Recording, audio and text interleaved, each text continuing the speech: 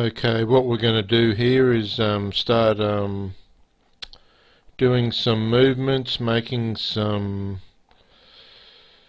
transition with the platforms. The first one we're going to try is a thing called paths. So what I've got here is just an ordinary block,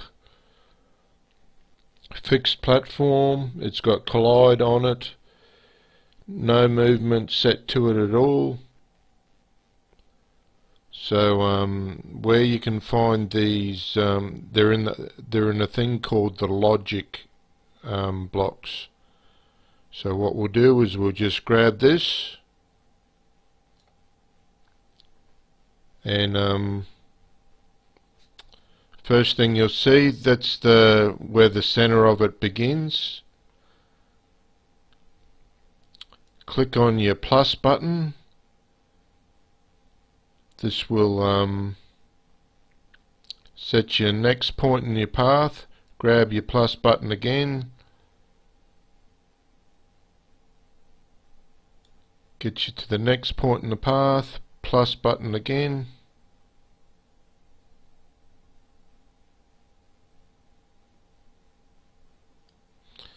And your last plus button again.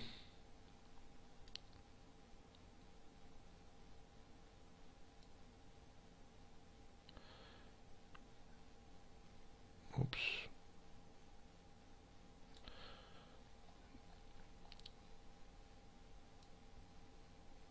So you can edit your path by clicking on the small little arrows. You can plus another point in there.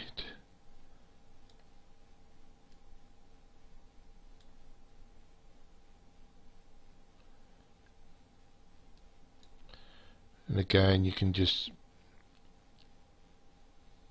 sort of make it won't be a brilliantly smooth path, but it'll be fine.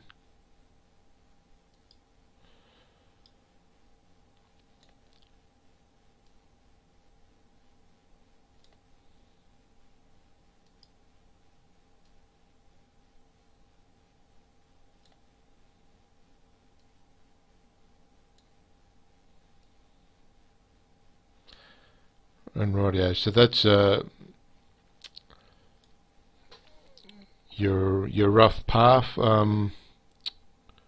that you want your moving platform to follow. So now you've got your path selected.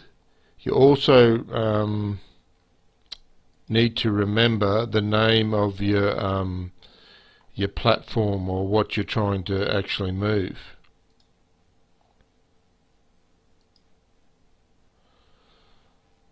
So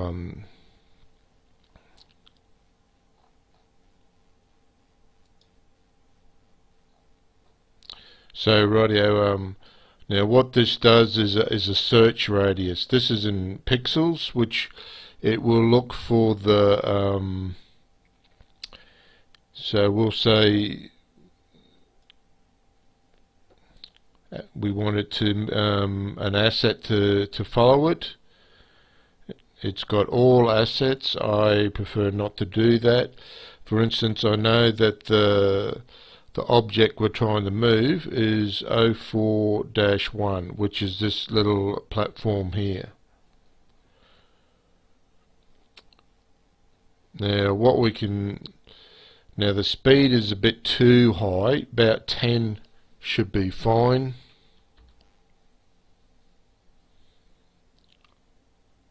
Search radius, probably we don't need to even go that high, we'll just say 10.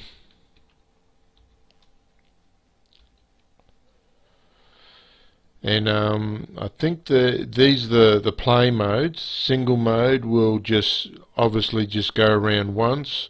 Loop will continuously loop around, and ping pong will go back and forth along the paths. So we'll try looping. we'll click our preview section button.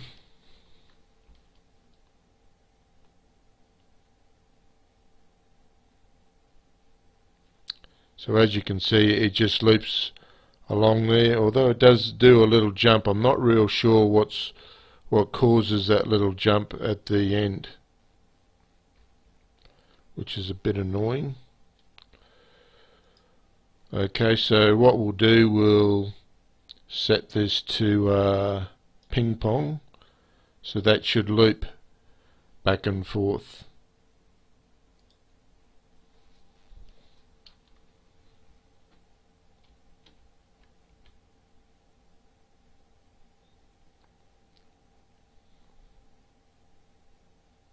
Right, that's not too bad, so we'll just try and leap on him, and that gets him over to the other side.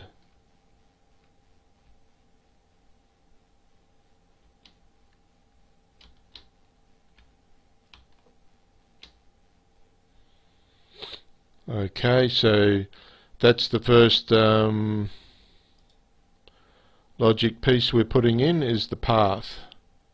So the next one, we'll just do a simple transform on the next one.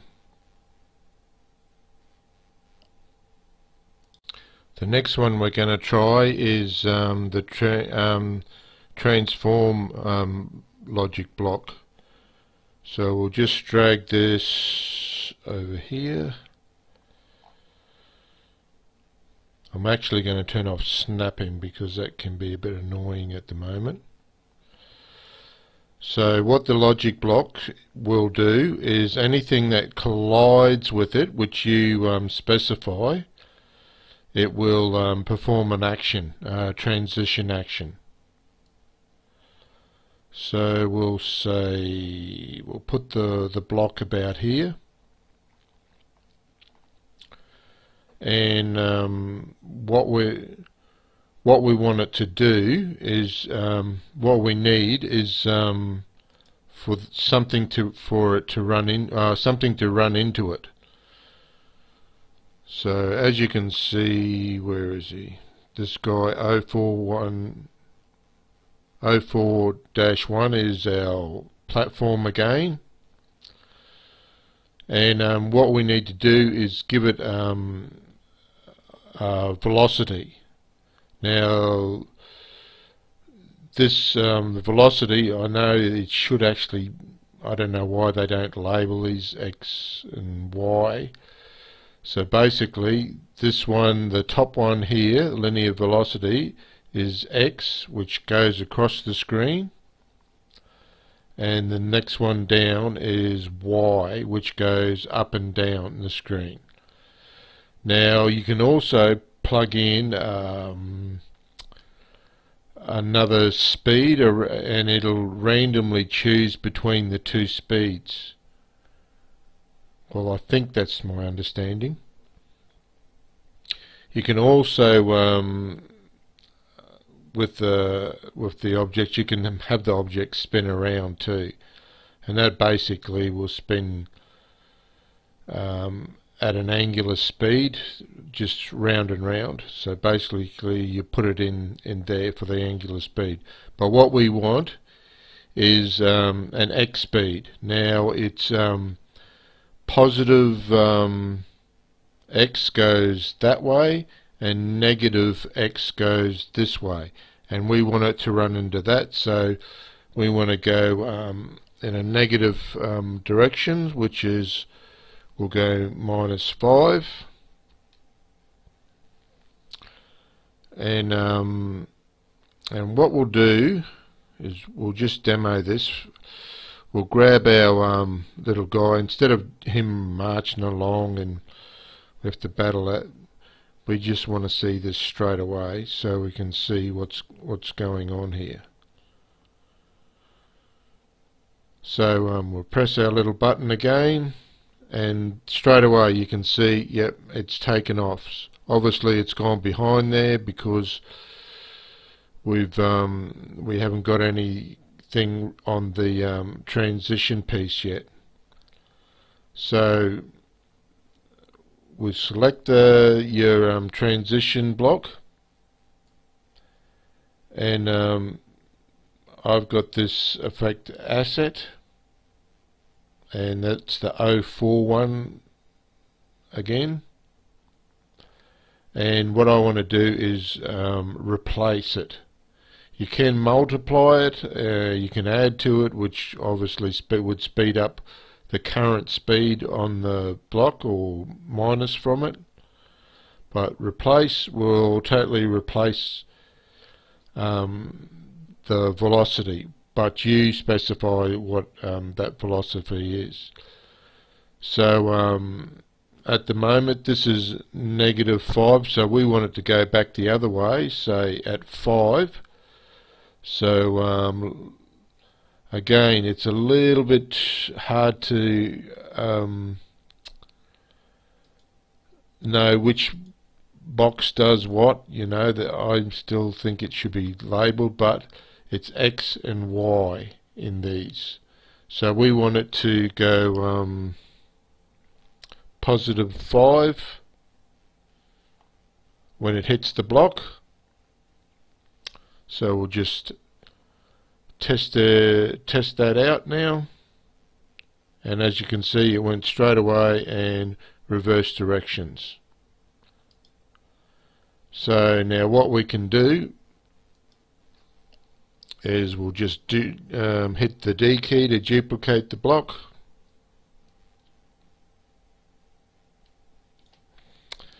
and we want it to go back to negative, in the negative direction again. So we'll go -5. We'll click our little block again, and as you can see, it gets caught in an endless loop. Now our little guy should be able to jump on there. Well,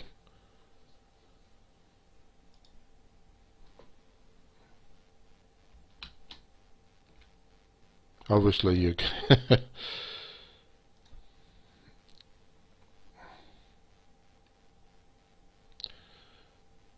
So when would you do it? Probably you would wait for it, say, to hit there and then start your jump.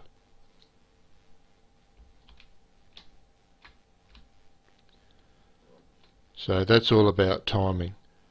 So that's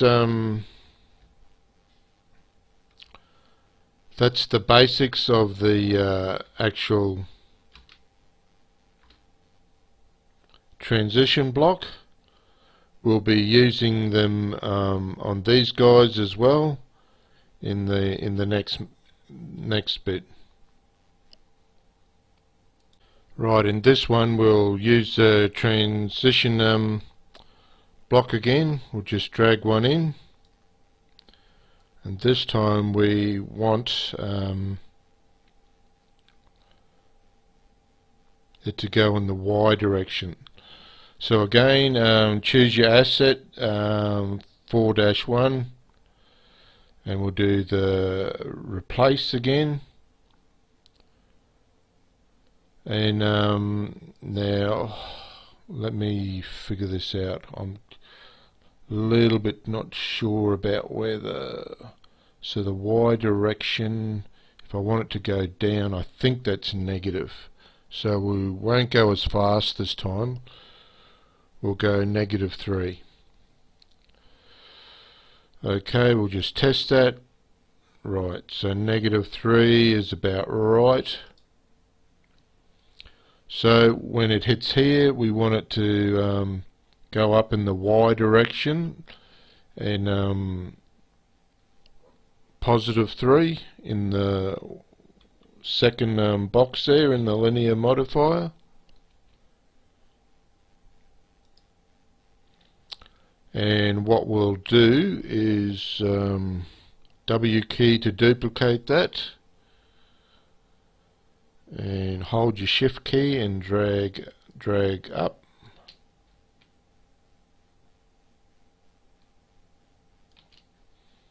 and we'll put in -3.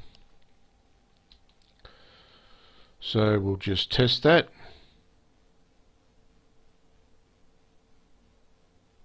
Right, working perfect. So what I'm going to do is actually control click on that one and that one, go control C, control V, grab your blocks again, hold down your shift key and put that there. So you'll get two blocks there, they're exactly the same. And what we want to do is grab these guys again, control C, control V, grab your blocks, hold your shift key down to keep it there.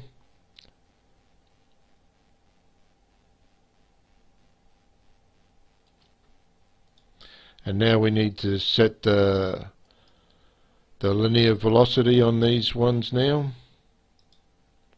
So we'll set this one to -3.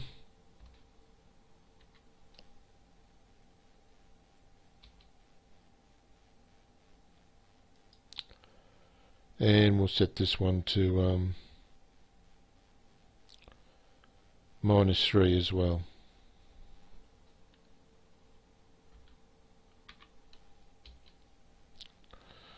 And we'll give that a test. And as you can see, now you've got a nice little hard part for our guy to try and jump across.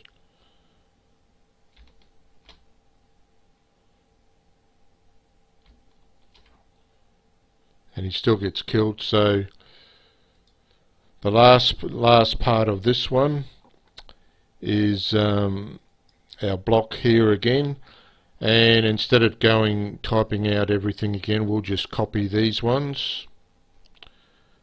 You've got to try and make things easy for yourself. So we'll go control C, control D, and we'll just drag these over.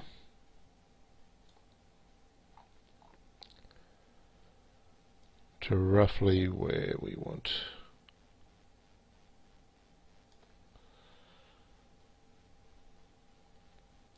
And you'll have to test these out because you might have to give yourself a bit more room. Don't make it too impossible.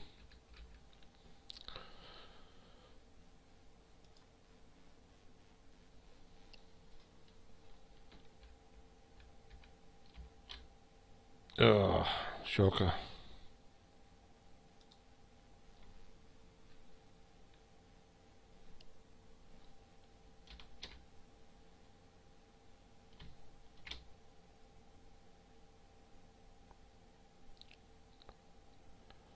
And the one thing we forgot to do on the other block over there is add the linear velocity, obviously. Yeah, he's got nothing there, so it's -5.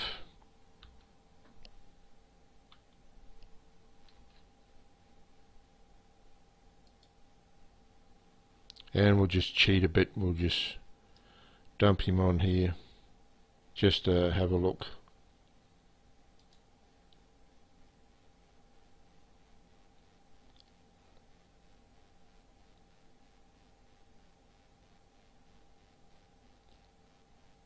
So he's jumping back and forwards.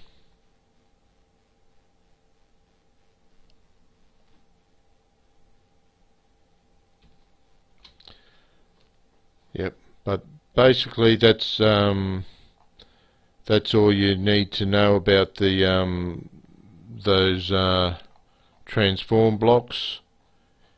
Just be mindful which way is positive, which way is negative. So remember, that way is negative X, that way is positive X, and then we've got Y positive Y is up and negative Y is down. So you keep those in mind and it'll be pretty easy.